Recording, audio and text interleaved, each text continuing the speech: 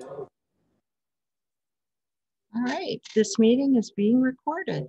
So, hi, Suzanne from Glass Garden Beads.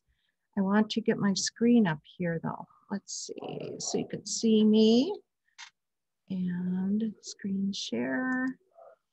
And we've got everything here, advanced. All right, here we go. You know, it takes me forever. Okay, I'm gonna quickly, hi, good morning. We are going to do the help video. Now help videos are real short. So I'm going to show you this. This is the one I'm doing, Gemstone Blooming Crystal. And here's the crystal bracelet. All righty. And I want to show you very quickly, I'm going to switch over right here to, so you're, there we go. We'll be here in a second. There. I want to show you that when you measure your bracelet, each flower takes up about 1/2 inch. And do you see this one? I need one more flower. So when you count out your, for example, I'm going to count this out. 1, 2, 3, 4, 5, 6, 7, 8, 9, 10, 11. 11 is for a 6.5 inch bracelet. And then the 12th flower would be your button. I would need 12 bases and the 13th would be the flower. Now with the flower, you do a little different. You're going to have a shank button here.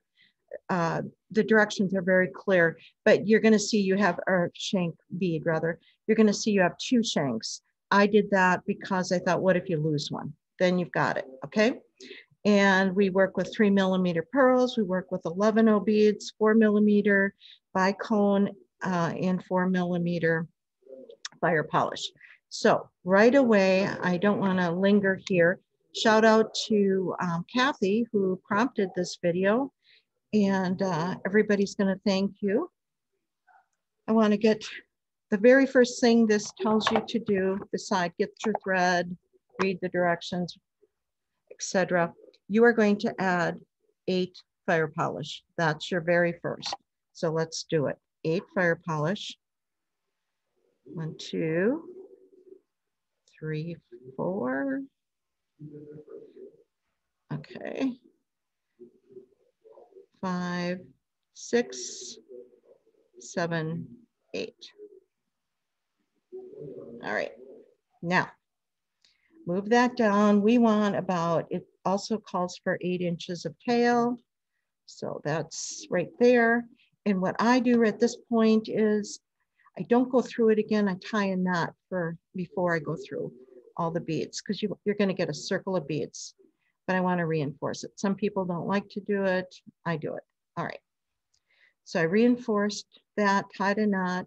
The knot is actually a visual. Now I'm going to go around all 8 beads again. So just bear with me a second.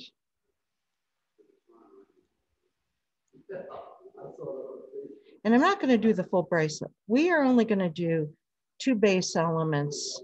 After you do 2 base elements, you're going to know what to do for all of them. All right. So here you are. You go all the way around. We're to the knot. And now it tells us to exit after the 4th bead. 1, 2, 3, 4. And that's what we're going to do. One thing when you do start going around the beads, go the same direction, whether you're going this way or whether you're going that way. So I'm going to go this way. It's kind of natural to me. So here's 1, 2, 3, 4. Now I am coming, for me, when I look at this, my thread is coming down. I'm coming down from this bead right here. So this is going to be the sharing bead for the next base.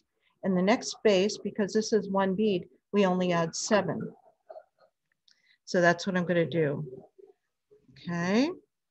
1, 2, 3, 4, 5, 6, 7. All right, got 7. We're always working in a circle on the base, right angle weave.